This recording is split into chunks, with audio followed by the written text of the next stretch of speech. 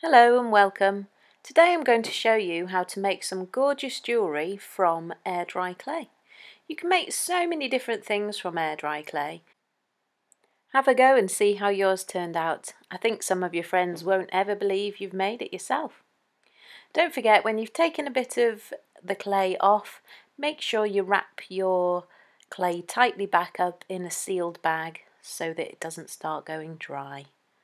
We really hardly need any clay at all for these projects, so it's really a budget-friendly way to make jewellery. Because I get a block of each of the clay for about £4, maybe that's about $7 or $8.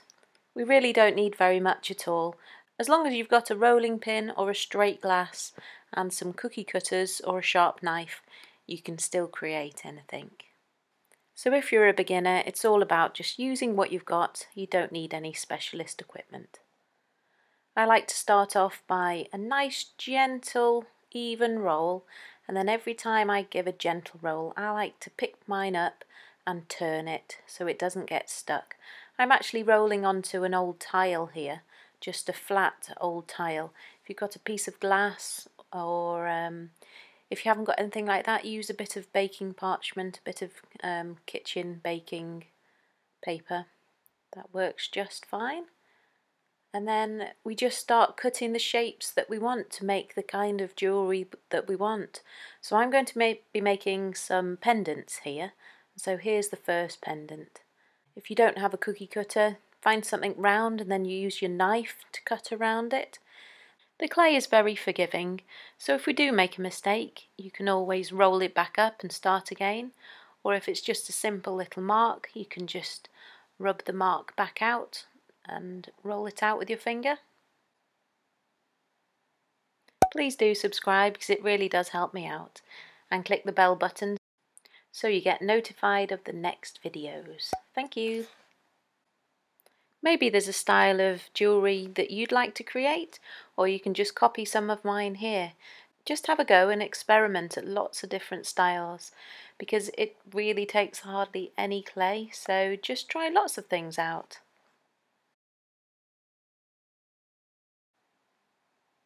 I've got a cocktail stick here and I'm going to create the holes for where we're going to put the necklace through, and you just simply press all the way down to the surface below and gently circle round until you get the size hole that you're after. You can obviously use something thicker than a cocktail skewer if you want a bigger hole, but in this case I want something quite small, not as thin as the cocktail stick but a little thicker. Just a nice delicate hole there. Another good thing to make a hole with is a straw, so cut off a small section, insert it all the way into the board there, give it a nice twist and pull up, and there we go, you've got a lovely clean hole. And then we can remove the excess there with a cocktail stick. There we go, and ready to make the next hole. And just keep making the holes. Work out first where you want them. You could do a little sketch first of the design that you want, or you can just create a way and just come up with it as you go along, or you can copy mine here if you like this one.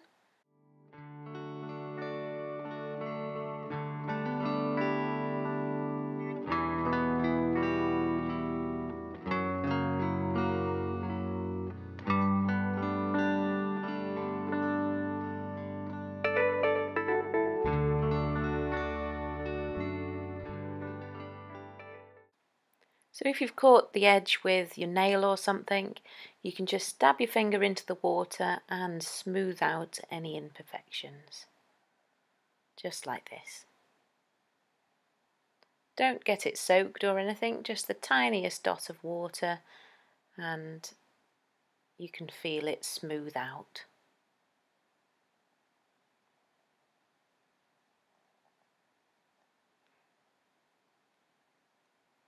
Now I'm going to make the holes into more of a teardrop shape, so again I'm going to use the cocktail stick to do this.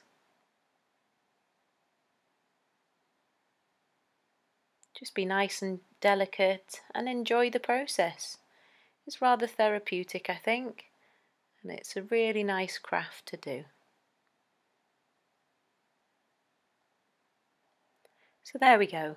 Just going to add a little bit more detail in the middle. I think I'll take a hole out in the centre there and just add some dots. And I'm going to add some lines at the top, and then we just leave it to set and dry. It's best if you leave it for at least 24 hours if you can. You'll know when it's dry. It starts to go white around the edge first, and then eventually it will all go completely white.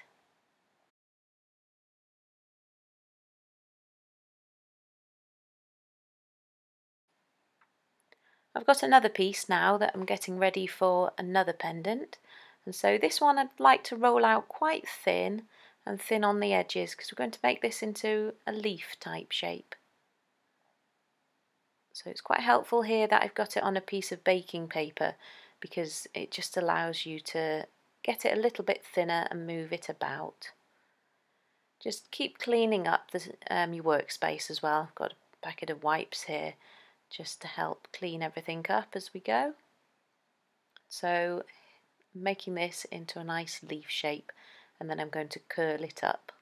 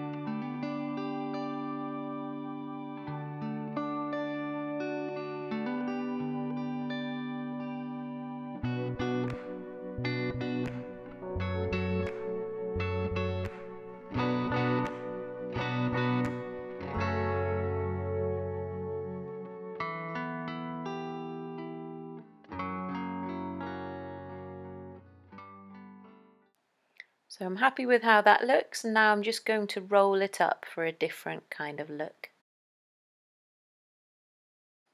I'm going to curl this over, and this is where the pendant chain will go. When attaching two bits of clay together, just make sure you score each side and then add a little bit of water, and then they should attach together firmly.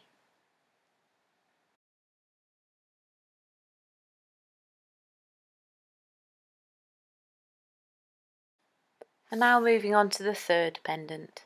This is a really super simple one.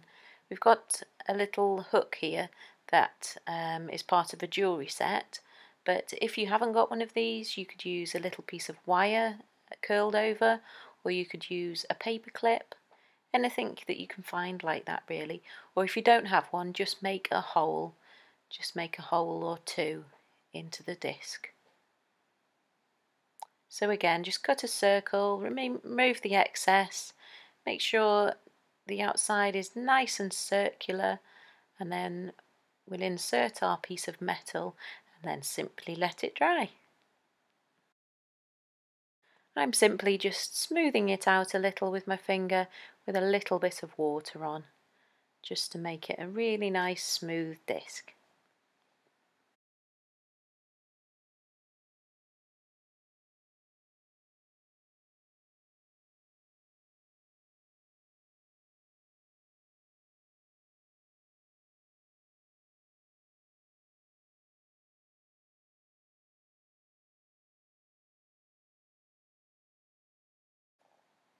And now on to the fourth one. Again, using the cookie cutters, do some rounds. If you don't fancy rounds, just use your knife and cut some geometric shapes. They work super well as well. Just you can tidy up the edges, look, by tapping all those loose little bits in there like that. We don't need to worry too much because once these are dry, we can actually take a piece of sandpaper, nice fine sandpaper, to them and give them a gentle sand. We obviously want to make them as neat as we can at this stage. And so for the other one I had a larger cookie cutter, and now this is slightly smaller, and I'm making a nice little moon type shape here. So for this one I'm going to be adding some beads and some wire. There we go. And this is actually quite a nice piece that we have here, so we might use that for the next one. That could be good for the 5th one. I think so. Looks like a nice kind of leaf shape. We'll save that for later.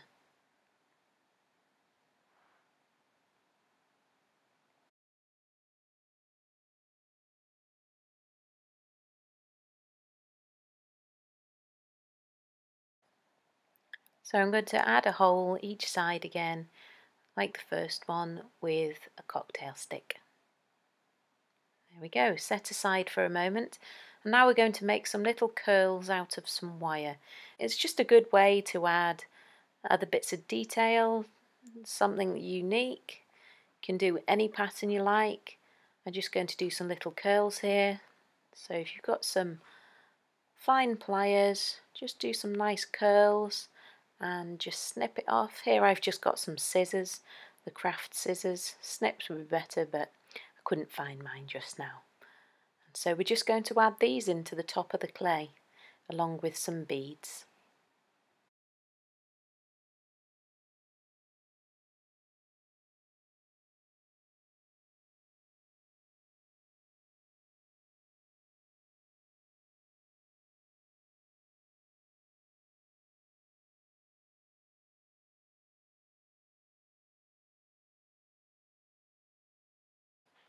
Lightly press them in any arrangement you like.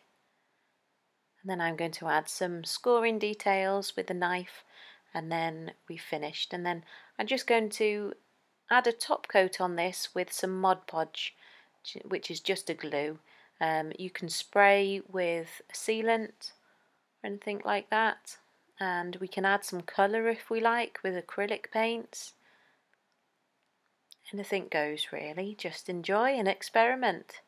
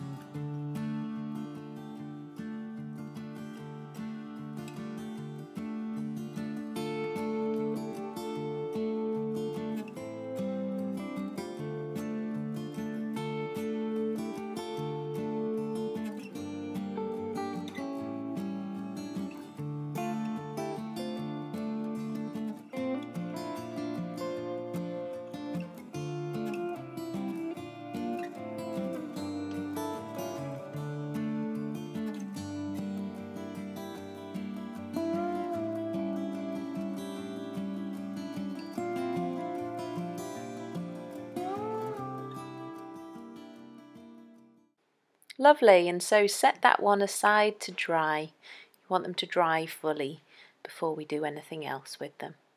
And so this one that we cut out before, we're going to use it because it's a nice leaf shape. I'm going to add a long hole so we can add a bit of ribbon through this.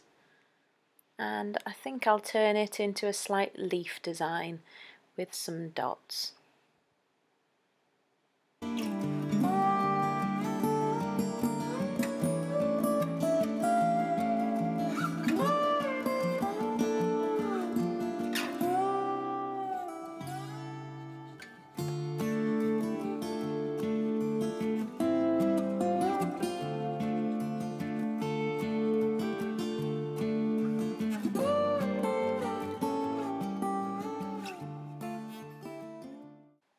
Right, I've had these drying overnight and you can see they're starting to dry nicely. This thinner one they start to dry a little bit whiter. They go a bit white around the edges first and then they really start to dry out. So don't paint or varnish them until they are fully dry. Can you see here that one's still slightly damp? So first of all I'm going to take our round disc one. It's still slightly damp, but we're going to be drawing on this one with a marker pen, so we're okay to do that at this stage. So we can take a piece of sandpaper and rub out any imperfections. Get it to be a nice flat disc on both sides, and then we can start drawing. You can draw absolutely anything you like. Here we're going to do a super simple, what I call like a mushroom pattern. So I've got a permanent marker fine line pen here.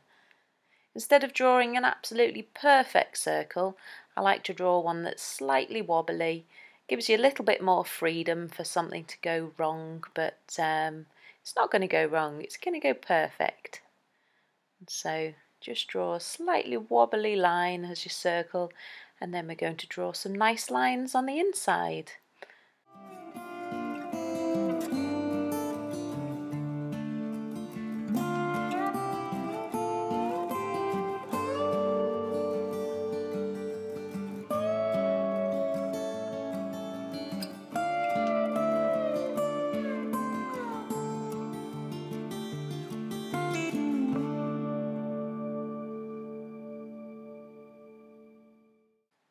I am so pleased with that. It looks beautiful.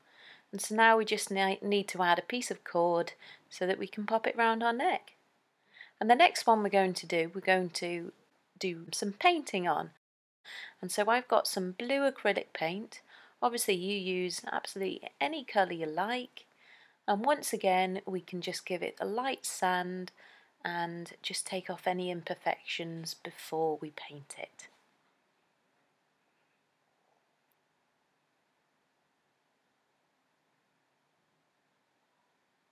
So if you do have some holes like this where you've got some imperfections still, if you take a little tiny piece of the sandpaper, roll it round the end of a paintbrush or something the same size as your hole, and then just spin it in there and take off the little bits of rough edges. So we did manage to there. It's just a little technique that we can use. And then just fold the sandpaper over and just get in any of the grooves there. And then we just brush away any of the bits of dust because we don't want that in our paint. And so then just paint.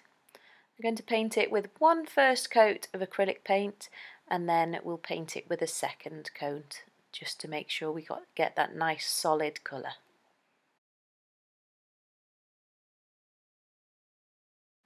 So I've given it one coat of paint and we're going to let that dry, and then we're going to dust over some of this white silver powder. If you don't have a silver powder like this, just use some gold or silver acrylic paint and use the dry brush effect over it.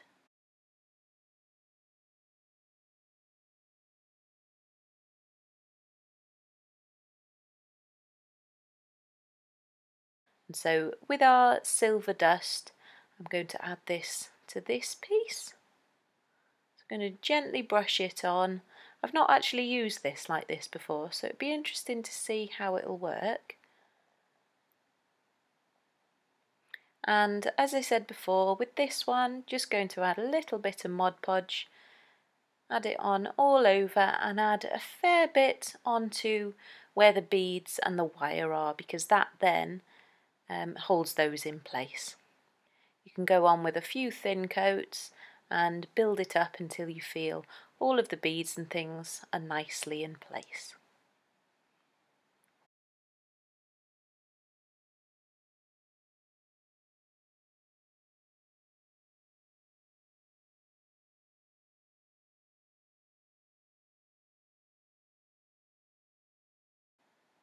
I've got a gold marker pen here, the kind that you have to shake and get going. Gosh, I've not used one of these for years, so it'd be interesting to see how this is. So all I'm going to do is get it going on a piece of paper. You have to really get it into the nib there when you have a brand new one. and then I'm just going to give a nice outline and paint the edge. Just paint the very edge there of this leaf, and you can add on a little detail of a letter or a little picture or something, or decorate it as you wish.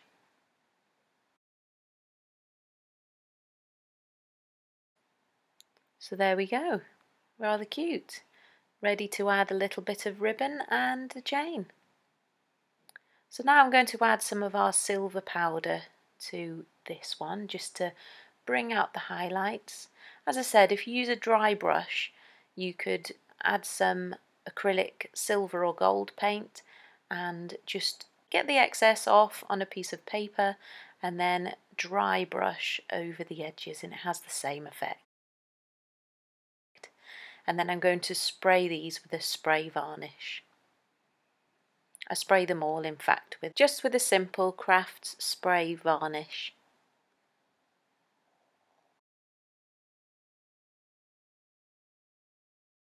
And there we go, I'm really quite pleased with these. I've just added a chain or some cord or some thread to each of them so they can go around your neck and look beautiful. And I'm sure you'll get admired by wearing these, for sure.